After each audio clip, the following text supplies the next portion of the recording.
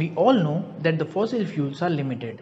Many countries like India spend huge amount of money importing crude oil from the Middle East. Also, burning of fossil fuel leads to environmental pollution and increases global warming. In order to reduce the dependency on other countries and reduce the environmental pollution, efforts are made to utilize alternate power. Solar power, wind power, and biofuel are some of the promising alternatives to fossil fuels. Hello and welcome back to a new video of Explore Bio. In today's video, I will talk about bioethanol. What it is, what is the raw material from which biofuel can be produced, how bioethanol is useful, what is the principle behind bioethanol production, basic steps involved in its synthesis. I will also discuss some of the major challenges and possible solutions. So watch the video till the end. Bioethanol is actually ethanol. The cellulose-rich biomass obtained from plants or agricultural waste is first hydrolyzed into soluble sugars such as glucose, which is later being fermented by microbes like yeast to produce ethanol, which is termed as bioethanol. Biomass rich in cellulose obtained from sugarcane, maize, rice straw, bamboo or other such crops and algae are preferably used as raw material for bioethanol production. Agricultural waste and industrial remains of plant waste can also be used to produce bioethanol. But why bioethanol?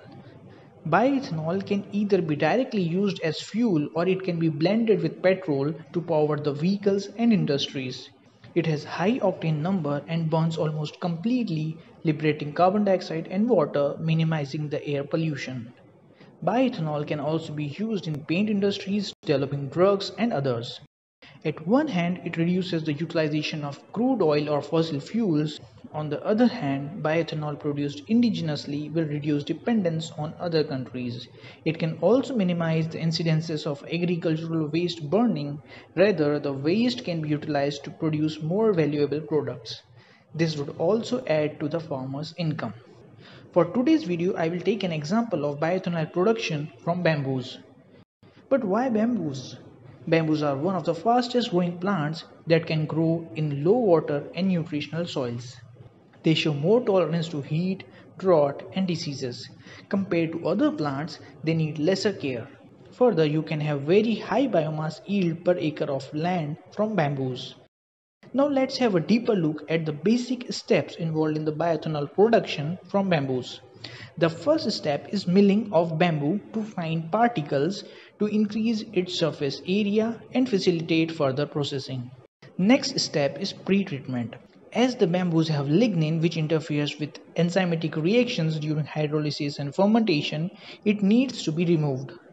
For this, the milled bamboo biomass is given a pre-treatment, during which it is exposed to a solution of dilute alkali like sodium hydroxide at a high temperature of about 100 to 180 degrees for few minutes to few hours with continuous mixing. Following pre-treatment, acid like sulfuric acid is added to neutralize the alkali. This is important as enzymes involved in cellulose degradation and fermentation works at their optimal pH, which needs to be adjusted by adding the acid. The pre-treatment can also be done with modified alkaline hydrogen peroxide method with different conditions. The third step is hydrolysis or saccharification, which takes about 2 days. In this step, the pre-treated biomass, which comprises mainly of polymeric cellulose, is broken down to simple sugars like glucose by cellulase enzyme. This is followed by fermentation. Glucose produced in the above step is used by yeast like Saccharomyces cerevisiae to produce ethanol by fermentation, which occurs in the absence of oxygen. The final step is obtaining pure ethanol from the mixture. This is done by distillation. During distillation, ethanol is heated up to evaporate first from the mixture and condensed to a separate container. About 100 to 150 liters of bioethanol can be produced using 1 ton of bamboo. Coming on to the major challenges in bioethanol production and utilization as biofuel. The first challenge is processing and production cost. The raw material needs to be milled, pre-treated and distilled. All these steps need high energy which increases the production cost of bioethanol.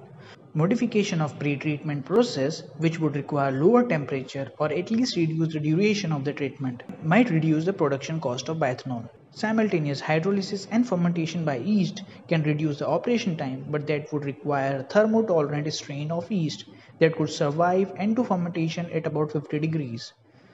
Another issue is that the currently available vehicles in India and some other countries can run by blending bioethanol up to 10 or maximum 20%. If higher percentage of bioethanol or pure bioethanol is to be used, the engines of the vehicles needs to be modified. The flex fuel engines are such engines which are being innovated to utilize various kinds of fuels and their combinations.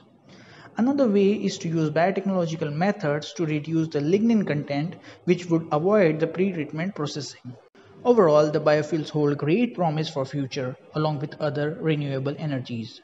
Bamboo-based bioethanol is sustainable due to their fast growth. Considering the efforts made by government in the form of supporting schemes, companies in Hyderabad and Assam are setting up their biorefinery plants for bioethanol production with various capacities.